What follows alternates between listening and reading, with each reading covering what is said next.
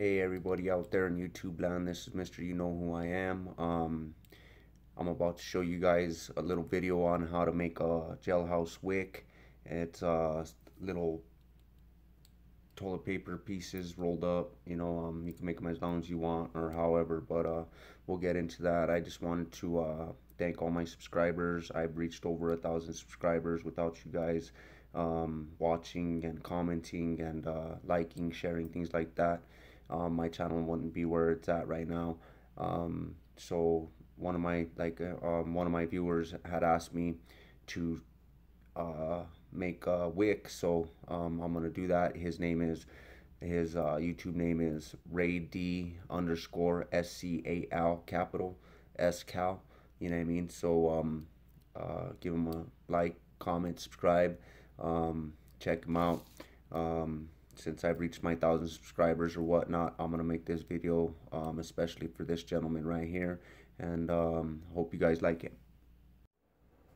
Hey everybody, this is Mr. You Know Who I Am. We're gonna get into making this wick. You're gonna need a few items.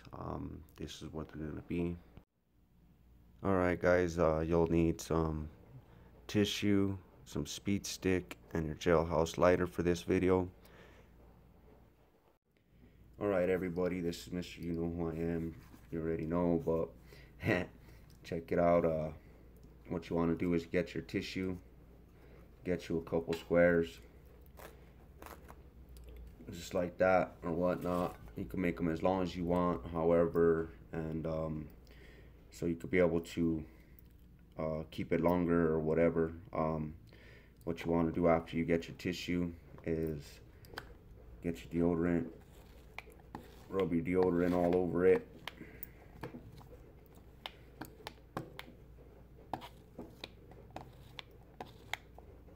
You just want to go over it once or twice, and then you'll want to get it after that and roll it up. We used to use these things to make crosses and do some of our art projects while we were in there. We don't get very much to do that kind of stuff, so kind of sucks, but you want to get it and roll it up and get that thing really tight. You'll have some tears in it like that, and you could just roll it up.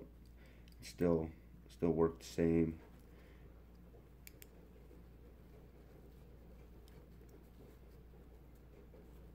And you just want to make it real tight. Just keep on spinning it like so, and it'll start getting tighter and tighter. And you want to do that until you get it really tight, because the tighter the wick, the better. The longer it'll last anyway. They're usually all the same. Come out okay. So check it out now. That's your wick.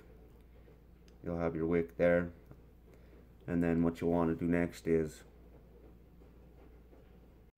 you'll want to grab your jailhouse lighter. I put some modifications on it. See, I still got my one blade, my other two half blades. But what I did here is I got some of the back of the deodorant from the label, cut off a little piece, made some tape out of it to hold those blades on there, because I'm gonna have to light this wick with one hand. So you guys gotta see that right there. So you want to get your everything all set up. You'll get your long blade, short blade. You'll want to hold that one with your finger, hold them, balance them out. Now this is a little trick, but it still lights up, still get the same effects going.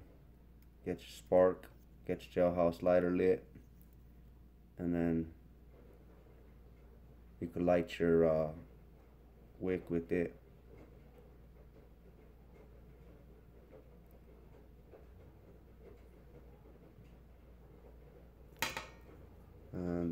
there you go. You have your wick. This thing right here will last a long time. It'll probably burn for like a half an hour or so. The tighter you twist it, the better the wick though, like I was saying. We would use it to burn the ends of our necklaces and things like that. Another one of my viewers wanted me to show how we do that. So I just want to give a shout out to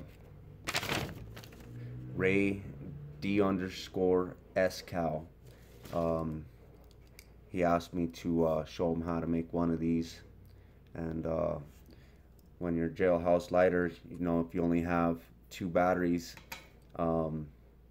using a wick will last a whole lot longer, and you could do a lot of things with it.